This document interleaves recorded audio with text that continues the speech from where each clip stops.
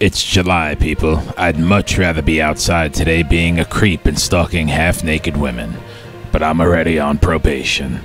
Good evening, citizens of the world. My name is Stiff Rockwood, and this is Jizz News, coming to you from our parent company at the Spunk Network, where we cover it all and give it to you hard and quick. This is Last Month in Music News, where we bring you sort of current music news from last month to distract you from your miserable lives. Can't take the risk. Strike 3 and I'll be the half-naked woman being stalked. In prison. We start the broadcast off with DJ Khaled at his 6-year-old son Assad's graduation, where Assad and the graduating class sang a snippet of a couple of DJ Khaled songs. Which means Assad stood there grabbing his nuts, repeated one word the whole time, and then took credit for the entire performance. He's a chip off the old block. A few days later, DJ Khaled wiped out in the ocean and is recovering from banging his ribs on the surfboard. It's also mating season for killer whales. Coincidence? The manuscript of the hit song Bohemian Rhapsody from legendary band Queen is being auctioned off. The original title of the song was written down as Mongolian Rhapsody, but Freddie Mercury ultimately changed his mind. The manuscript is being auctioned off from anywhere between $100,000 to $150 million. That's like me putting in a bid and telling them, well, I can pay you sometime between now and when Freddie Mercury rises from the grave and gets that overbite fixed. Lead singer of All American Rejects, Tyson Ritter, said that when he went to talk to Megan Fox in her trailer about a scene in a movie they were filming where he puts his fingers in her mouth, that Machine Gun Kelly got upset and threw a tantrum. He told Ritter that Megan's mouth is off limits, especially when you put something bigger than his dick in it. Lucky girl. Grimes got a massive leg tattoo of whatever that is.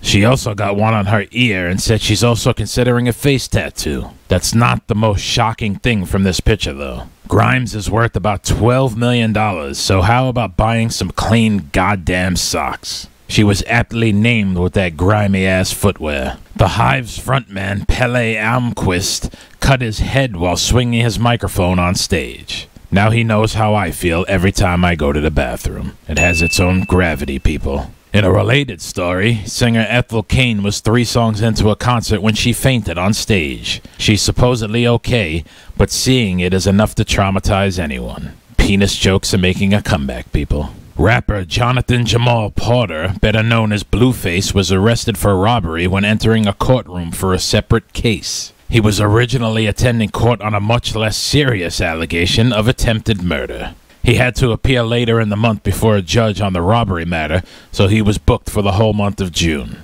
It's good to see our youth are keeping themselves busy instead of keeping their face in a screen all day. How does he find the time to box his girlfriend Chrisean Rock? He's a multitasker. Blonde Shell talked about how ageism in the music industry made her feel too old to be a success. How old was Blonde Shell when she got into the music business? The very ripe old age of 19.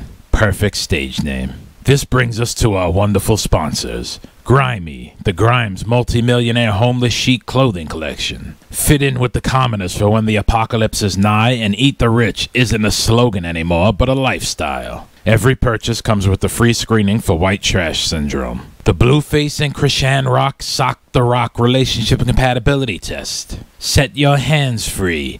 If she comes back to you, then it's meant to be. I've known some people like that in such loving relationships. That's the type of love that lasts a lifetime.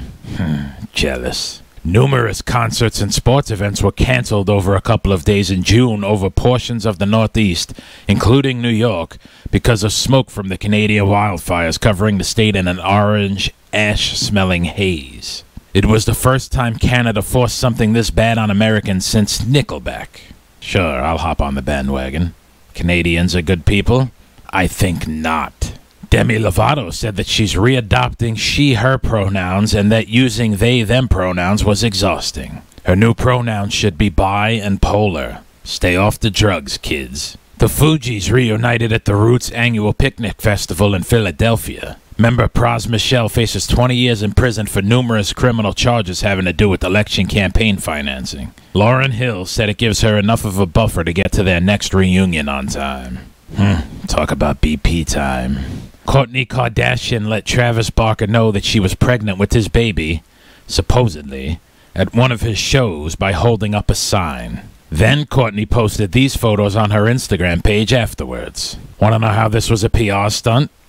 The big friggin' bump on her damn stomach. Travis just found out about his wife, who he practically lives inside of, is what looks like 3 months pregnant. Did he think she's just been eating too many carbs? Former President Barack Obama has let it be known that it's actually him picking the songs on his end-of-the-year playlist that are made public, including the songs Bombs Over Baghdad by Outkast, You Dropped the Bomb on Me by the Gap Band, and Cherry Bomb by the Runaways, just to name a few. You get the picture. His playlist has gone to #1 all around the Middle East. Looks like he's rocking out to some energetic The End of the World by Skeeter Davis. If you don't know, check it out. It's a lovely, uplifting song. A huge mechanical bull that was at the 2022 Commonwealth Games has been named after Ozzy Osbourne. Don't ask me why. Osbourne was delighted and said, "I'm absolutely blown away." I have a feeling Ozzy was blown away decades ago. In the most unsurprising headline of the month, Afro Man was detained at the U.S.-Canadian border on possession of weed. In other news, the sky is blue, water is wet, and nobody gives a shit. Are we still really hung up on weed possession? Elton John's Glastonbury 2023 set breaks BBC viewing records with 7.3 million. He broke the record that he himself set in his 30s when he viewed only a few thousand BBCs. Before we leave, I'd like to show you just how big Cardi B's kitchen island is to remind you all just how poor you are. It's so big that her ass almost fits on it. Well, folks, that's all the news for now. You will like this video, comment down below, and subscribe. I'm Stiff Rockwood, and this is Jizz News. You know what I always say, who gives a shit? Until next time.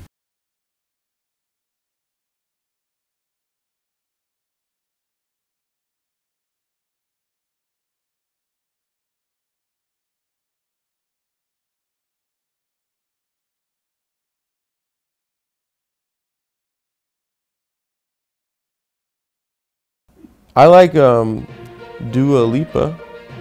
Me too. I don't know the songs, I loved but I would let her shit in my mouth if she were. Me too.